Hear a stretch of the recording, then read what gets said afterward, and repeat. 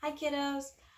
Miss EJ is here on vacation in South Carolina, but I still need to read you a book, obviously.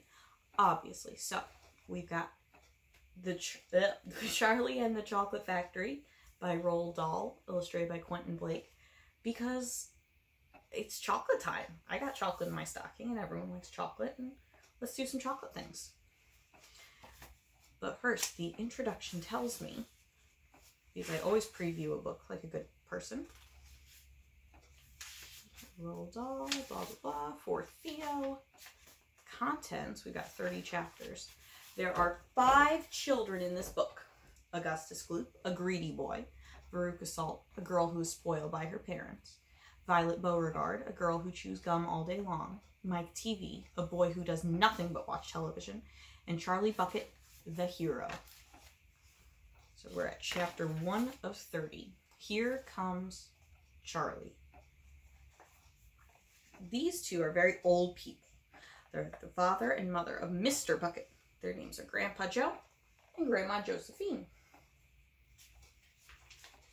And these two very old people are the father and mother of Mrs. Bucket. Their names are Grandpa George and Grandma Georgina. This is Mr. Bucket. This is Mrs. Bucket. Mr. and Mrs. Bucket have a small boy whose name is Charlie Bucket. This is Charlie. How do you do? And how do you do? And how do you do again? He is pleased to meet you.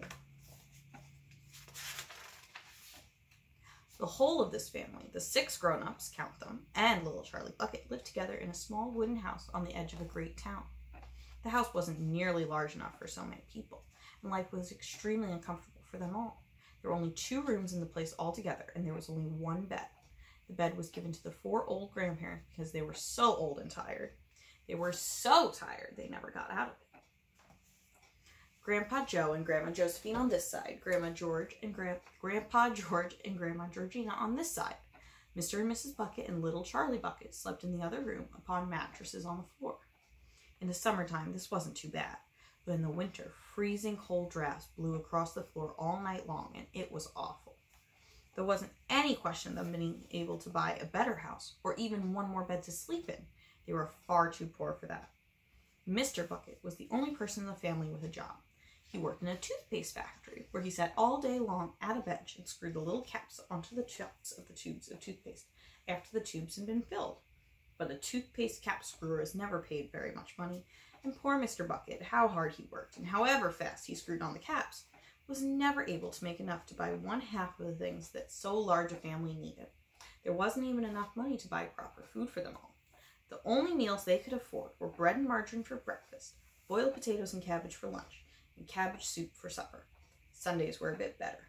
They all looked forward to Sundays because then, although they had exactly the same, everyone was allowed a second helping.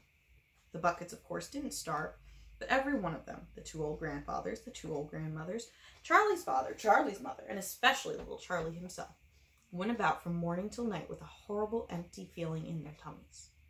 Charlie felt it worst of all.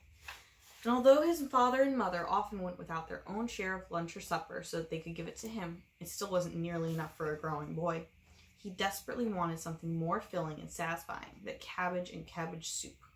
The one thing he longed for more than anything else was chocolate. Walking to school in the mornings, Charlie could see great slabs of chocolate piled high in the shop windows. He would stop and stare and press his nose against the glass, his mouth watering like mad. Many times a day, he would see other children taking creamy candy bars out of their pockets and munching them greedily. And that, of course, was pure torture. Only once a year, on his birthday, did Charlie Bucket ever get to taste a bit of chocolate. The whole family saved up their money for that special occasion. And when the great day arrived, Charlie was always presented with 1 small chocolate bar to eat all by himself. And each time he received it, on those marvelous birthday mornings, he would place it carefully in a small wooden box that he owned and treasure it as though it were a bar of solid gold. For the next few days, he would allow himself only to look at it, but never to touch it. Then at last, when he could stand it no longer, he would peel back a tiny bit of paper wrapping at one corner to expose a tiny bit of chocolate, and then he would take a tiny nibble, just enough to allow the lovely sweet taste to spread out slowly over his tongue. The next day, he would take another tiny nibble, and so on and so on. And this way, Charlie would make his 10-cent bar of birthday chocolate last him for more than a month. But I haven't yet told you about the one awful thing that tortured little Charlie, the lover of chocolate, more than anything else. This thing for him was far, far worse than seeing slabs of chocolate in the shop windows or watching other children munching creamy candy bars right in front of him. It was the most terrible, torturing thing you could imagine, and it was this. In the town itself, actually within sight of the house in which Charlie lived, there was an enormous chocolate factory. Just imagine that. It wasn't simply an ordinary, enormous chocolate factory either. It was the largest and most famous in the whole world. It was Wonka's factory, owned by a man called Mr. Willy Wonka, the greatest inventor and maker of chocolates there had ever been. And what a tremendous, marvelous place it is.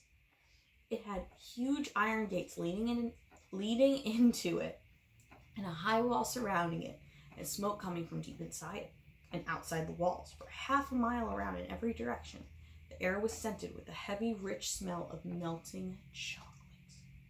Twice a day, on his way to and from school, little Charlie Bucket had to walk right past the gates of the factory. And every time he went by, he would begin to walk very, very slowly. And he would hold his nose high in the air and take long, deep sniffs of the gorgeous chocolatey smell all around him. Oh, how he loved that smell. And oh, how he wished he could go inside the factory and see what it was like. It's the end of chapter 1. You guys are awesome. Hope you guys are having a fantastic vacation. I will see you on June 6th. Good night, boys and girls.